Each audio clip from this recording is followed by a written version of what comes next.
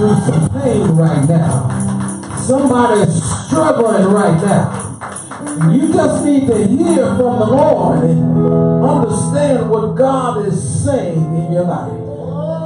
Father God, we just thank you, Lord, for your people. We thank you for your blessings. We thank you, Lord, for this word. Lord, use me for thee. Let the words of my mouth and the meditation of my heart be acceptable in thy sight. Lord, search my heart and try my thoughts. Lord, if there be any wicked way in me, lead me now in the way everlasting. Lord, I thank you. I thank you right now for your choicest blessings upon your people. In Jesus' mighty name. Let the church say amen. Amen again. Amen. We're going to get through this, y'all. We're going to get through this. Now, I'm already giving you in advance that, again, the seasons is changing. Fall is coming next week. So, again, allergies are going to eventually go away.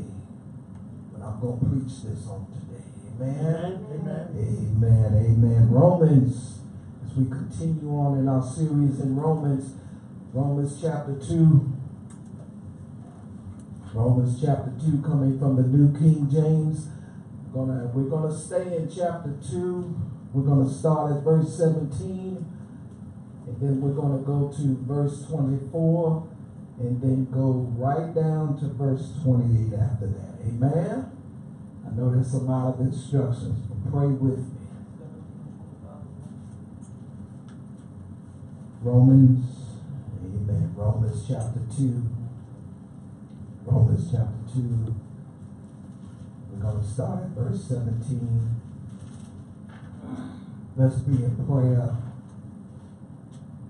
for everyone here on today. And also be in prayer for Deacon Donovan and Deaconess Kendra. Yes. I'm always praying for those two because they are leaders in the church. And God has blessed her and moved her and advanced her in how I'm going to just go ahead and say this because you need your flowers while you're here. Come on. Amen. And even though they're not here, they are tithers. Amen. Now, I don't normally say this, and I'm not pissed off because some of y'all already know in the midst of how we get our monthly reports from our bookkeeper, I know who tithes. Come on, that's right. I know who gives. I'm not going to call you in the office because you're not giving to me. Amen. You're not giving to me. Let me repeat that. You're not giving to me. You're giving to God. Amen.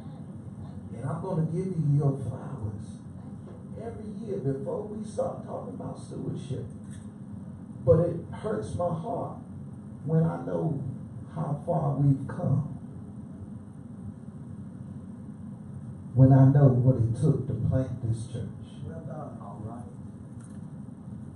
And it just took a faithful few. Amen. That's all I ask, is that continue to be the vision of this church.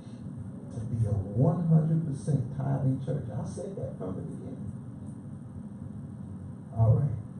Romans chapter 2, verse number 17 says, indeed, you are called a Jew and rest on the law and make your boast in God and know his will and approve the things that are excellent, being instructed out of the law and are confident that you yourself are a guide to the blind, a light to those who are in darkness, an instructor of the foolish, a teacher of babes, having the form of knowledge and truth in the law. You, therefore, who teach another, do you not teach yourself? You who preach that should not steal, do you steal? You who say, do not commit adultery, do you commit adultery? You who abhor idols, do you rob temples? You who make your boast in the law, do you dishonor God through breaking the law? For the name of God is blasphemed among the Gentiles because of you, as it is written. Romans 28 says in verse 2, for he is not a Jew who is one outwardly, nor is circumcision that which is outward in the flesh.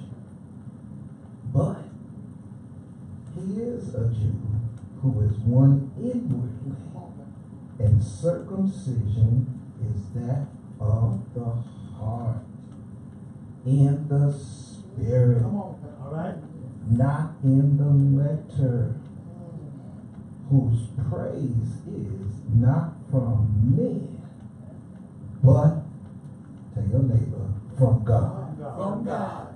You may be seated. If I could for a moment talk to you from the title of this text, Blinded by the Light. Blinded by the light. I think of this in the midst of how we see God and how we see Romans. Romans is one of the hardest letters, the hardest books to preach out of, even when you try to make a series out of it. But in the midst of it, it is doctrinal. Come on. And it is purposeful. And ever we have the ability to have Christians who become believers, who become who they are in Christ, must understand by grace that we are saved. I think of it like this in the midst of this chapter here and how we see Paul, and I'm about to get into it before I get my shot, before I get my holler on. But God is letting you know, in the midst of how you see life, think about your conscience. And I think about my conscience and my mind. Remember, we all have brains.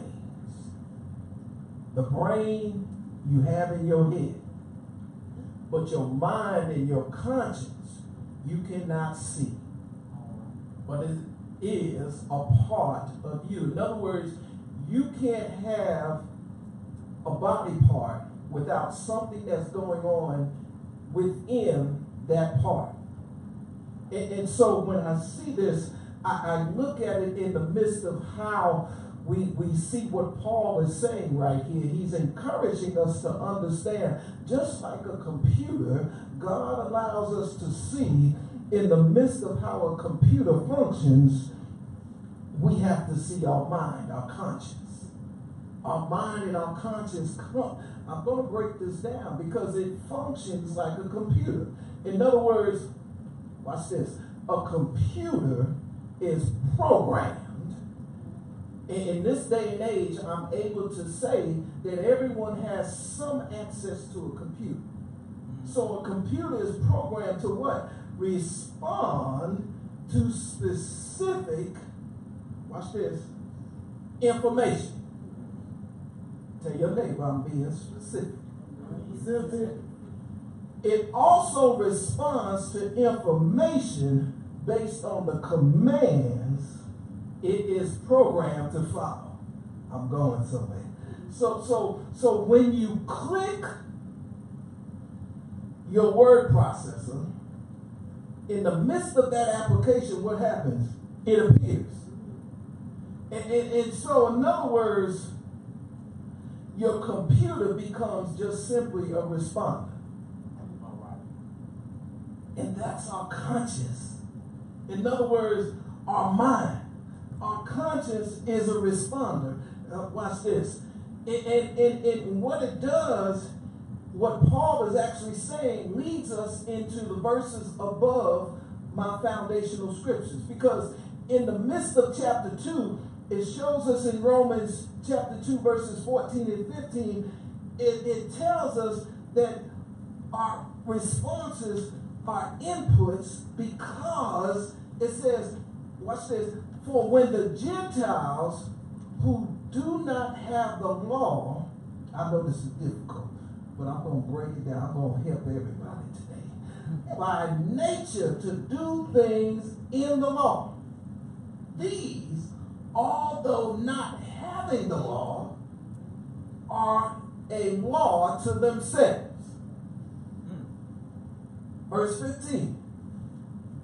Who show the work of the law written in their hearts, their conscience also bearing witness, and between themselves their thoughts accusing,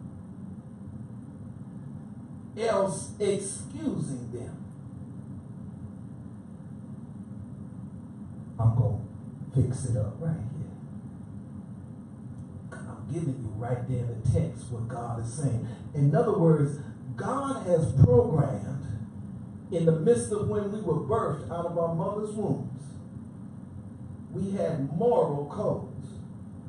We had something that made us human. Something above, let me say it like this, something above plant life. Come on now. Teach. And so with those actions, when a person's actions, watch this, or thoughts, or your conscience, your mind violates that moral code. I'm just talking about just being a human being. That's all I'm talking about. See, I told you I'm going to get this where you hear it. In other words, Paul is saying something. He said, look, before we even get to the scriptures, God created you. You had it in your Sunday school. Yeah. He created people. Yeah. Come on. You are above plant life. Yes. All right. The thing that makes you any different from anything else, and I'm scared to say this word because I don't want anyone to be narcissistic. Come on. All right. And that's a 25-cent word for saying you a know-it-all. Right. Come on. And I'm trying to say, Paul is trying to break you down to the lowest fraction. And sometimes we need to be blinded by the light. Well, all right. You in there. Come on now. So here it is. Can I go a little further now? Oh yeah, because I'm still in my introduction. I'm going to preach this because God has shown us. Oh, Romans is so good. Yes, sir. When you got the right one talking about it, sir. Because this is all theological. But when you break it down, well, in other words, our conscious mind, our mind, I like that, our conscious mind, which is in your brain, allows us to understand our moral codes. All right. And so when we violate them, well, what happens is our conscience responds. What does it do? Tell your neighbor, no.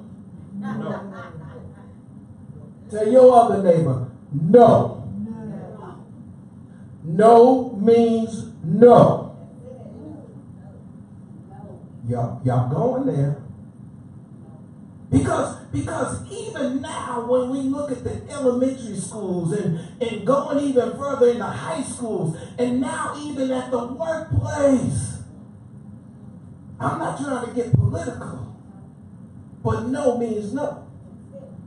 All right. Oh, let me help you because y'all ain't getting nothing there. Right. See, you got to understand when your conscious mind is telling you the message is no. Well, in other words, let me break it down like this. Your actions are because of your thoughts. Well. Come on, So in other words, Paul is basically saying we are actually pre-programmed with the codes of life, the moral code of life. To be human beings, we're pre-programmed. All right.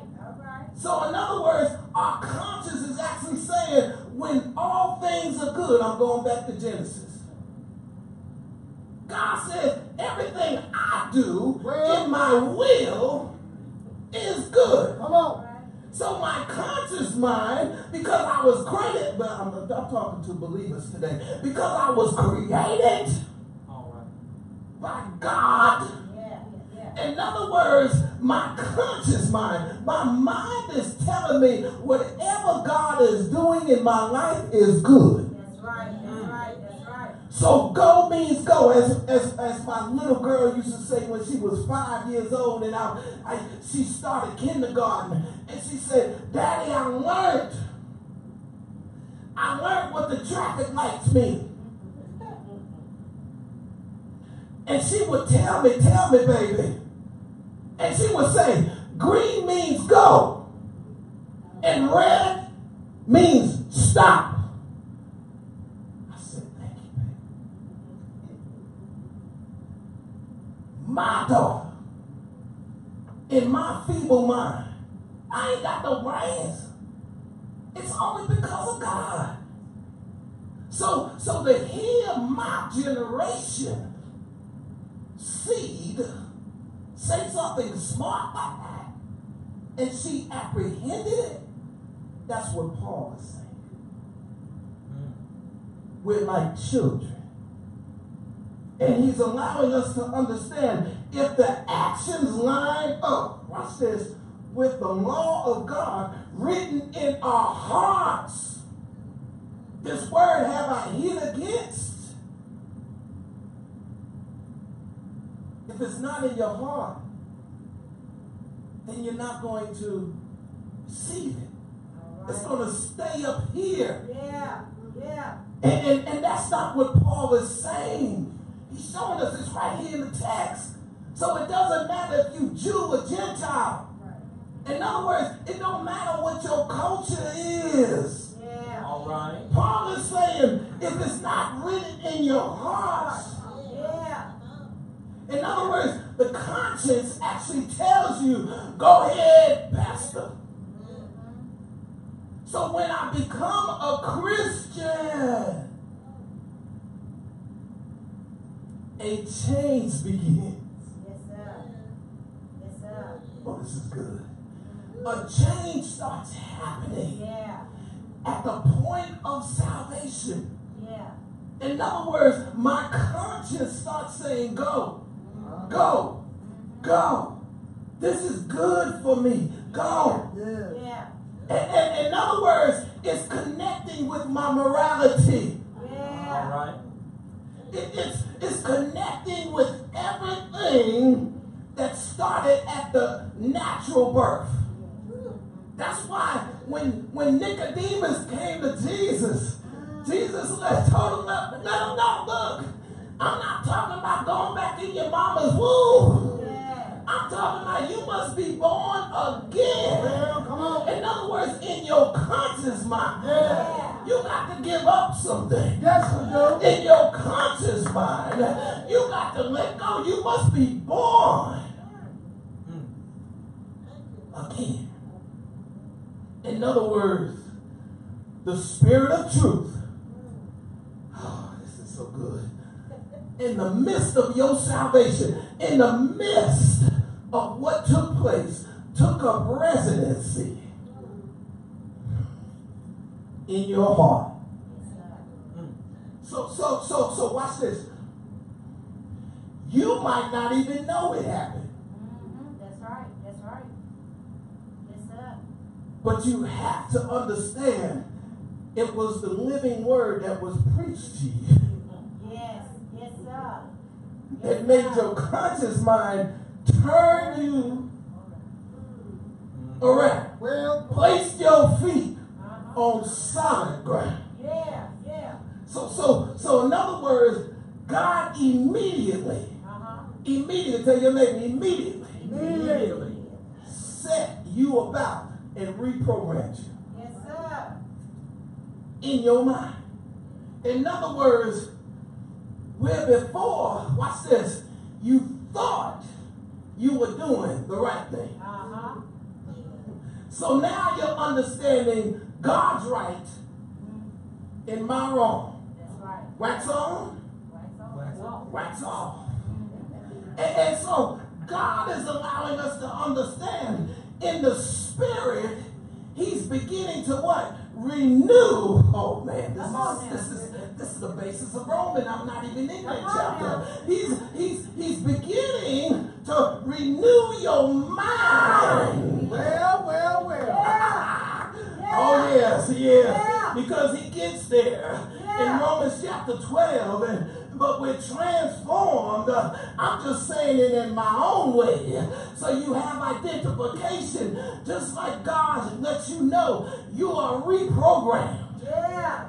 And so in the process of time, in the process of life, the Spirit uses you to input and watch this, reprogram data in your conscience. Yeah. Yes, sir.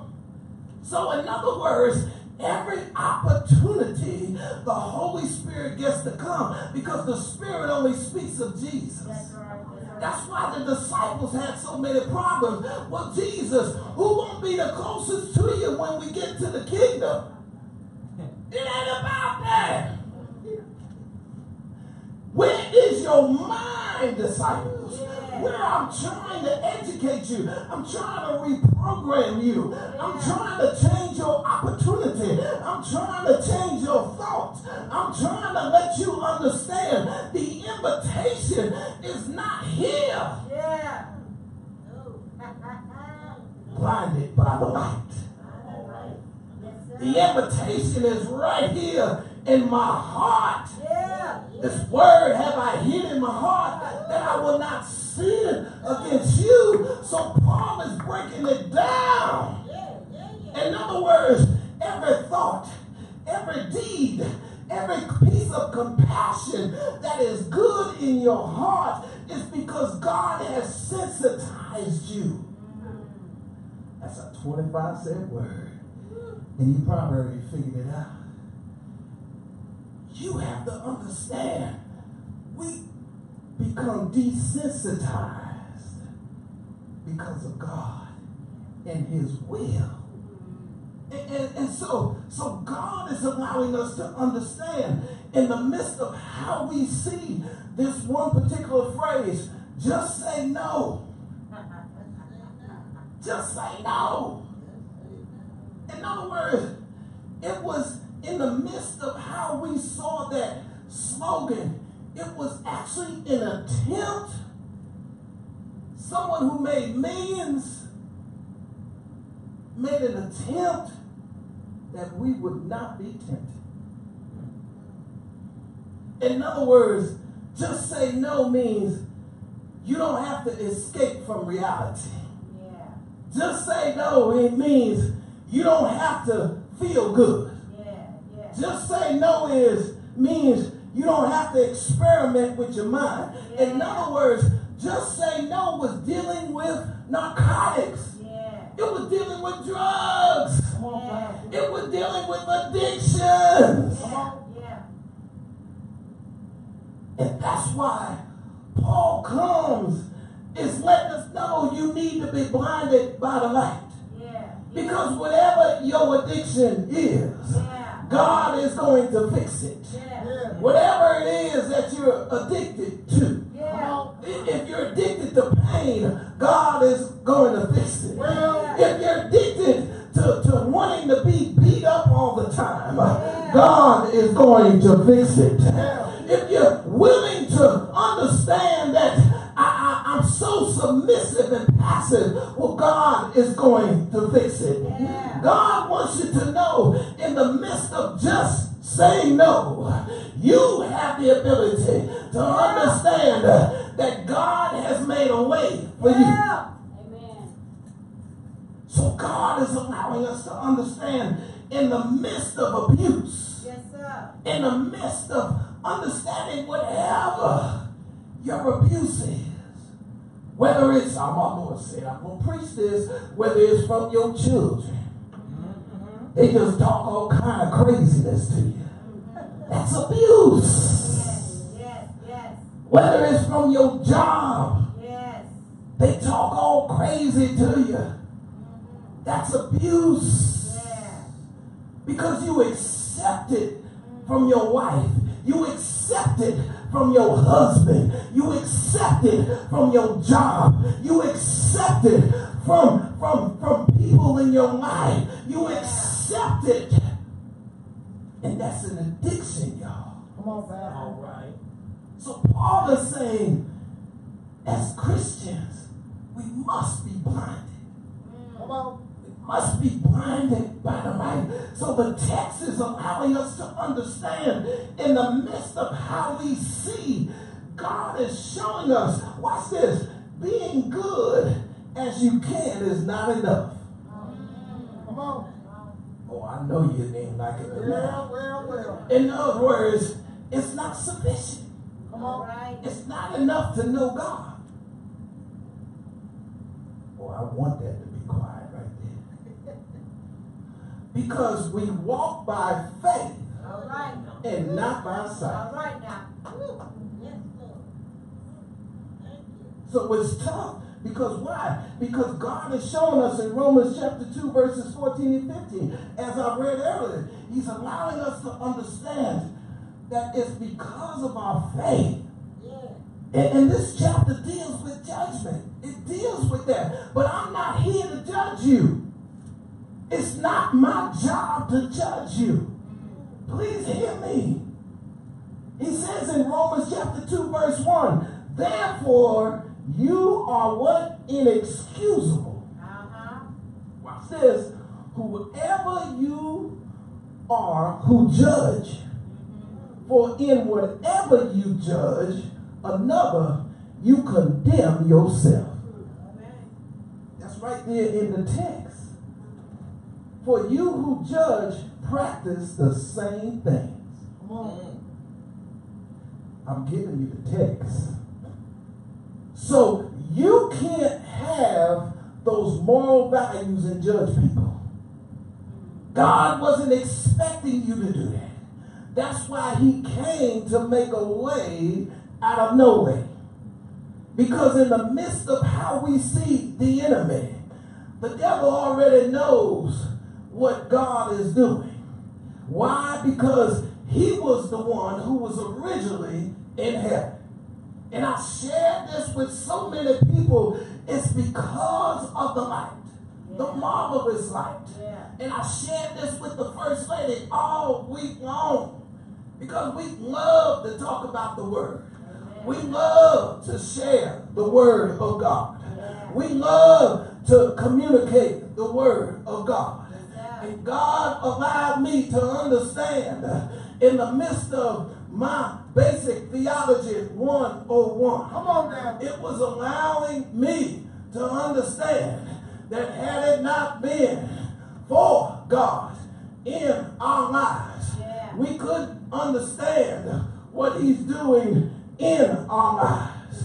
So it's not for us to judge anyone. Come on. It's not for us to allow anyone to be in the midst of their lives someone who is to be cast down. But had it not been for the goodness of God, in the midst of what God is doing in our lives, he shows us in the midst of the text that he wants us to be who he said he wants us to be. So God allows us to show us in the midst of how we see the text. He shows up in the midst of Romans chapter 2. And he shows up and he shows out. Because if you look at the end of the text, he says in Romans 2 and 28, for he is not a Jew who is one outwardly, nor is circumcision that which is outward in the flesh. But it goes on in Romans chapter 2, verse 29. But he is a Jew who is one inwardly. And beloveds, circumcision is that in the heart. And all I'm trying to say, beloveds, in the midst of how we look at circumcision, God is saying, in the midst of whatever needs to be cut off, whatever needs to be peeled back, I'm going somewhere. We got to understand that in the spirit, God is who he says he is. And Paul shows up in the midst of grace and mercy. He shows up in the midst of allowing us to see who God is.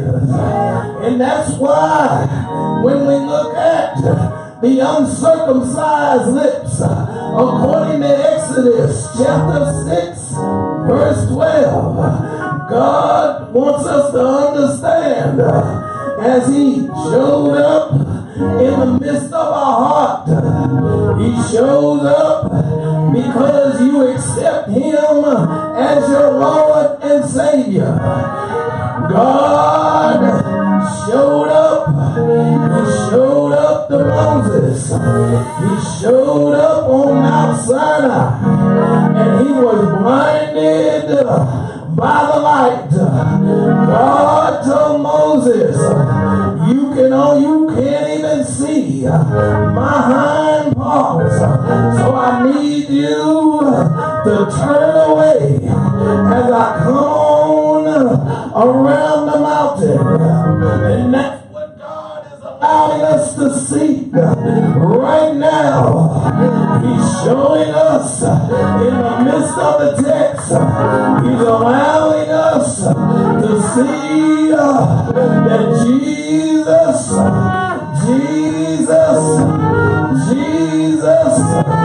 in the midst of Moses, we see that Moses was blinded by the light, but Jesus decided to make a way out of no way. He laid it down, but Jesus came into this world that we may have life and life more abundantly. That's why at the Garden of Gethsemane, Jesus let us know he's going to drink from the bitter cup of life. And every now and then, I thank God for being blinded by the light. It could have been worse. I could have judged somebody. It could have been worse. I could have told on somebody. It could have been worse. I couldn't have accepted Jesus as my Lord and risen Savior. That's why it's important to understand how Moses was in our life, how Moses decided to let go and let God. And every now and then, you ought to understand, in the midst of God, in everyone's life, we all have sinned and come short of the glory of God. Thank God, Jesus came into my life. Thank God, Jesus made a way out of no way. Yes, yes, yes. Jesus walked to the cross. Jesus had nails in his hands and his feet. Jesus had a crown of thorns on his head, but he was never blinded. He never slipped into darkness. He was a perfect God. His blood was shed for you and me. And I thank God that I didn't slip into darkness. I thank God I wasn't slipping into darkness. I I follow Jesus just the way I am. I follow Jesus just the way I am. And that's what Paul is telling us. Thank God for his grace and his mercy.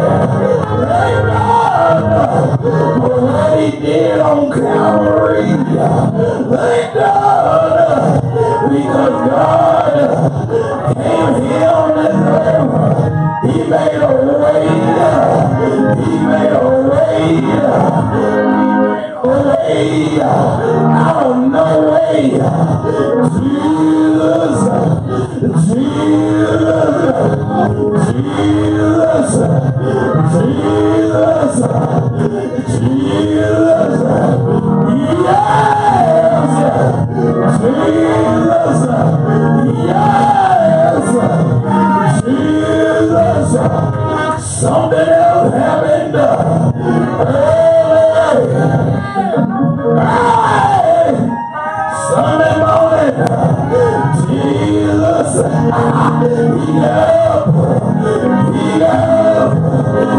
rose with all power in his hand. He rose with all power in his hand. Jesus, he blinded me. He took the scales of my eyes. He blinded me and let me know he is the marvelous light. Yes! Jesus. Jesus. We're blinded by the light of Jesus. And that's what Paul is sharing with us. When you're blinded by the light, he allows us to take away all the things that prejudice us. He allows us to take away all the things that our minds is not on the Jesus of our Savior. He allows us to understand we're not slipping in the darkness. He is the light, the marvelous light. And I thank God I'm blinded. Please hear me. I'm blinded by the light. Doors of the church open right now. There's someone on the internet today understanding what has been preached on today. We want you to seek your local assembly. Give God your heart and give the pastor your hand. Pray after me. Heavenly Father, I thank you for being who you are. Lord, I accept you as my Lord and risen Savior right now. In Jesus' name, amen.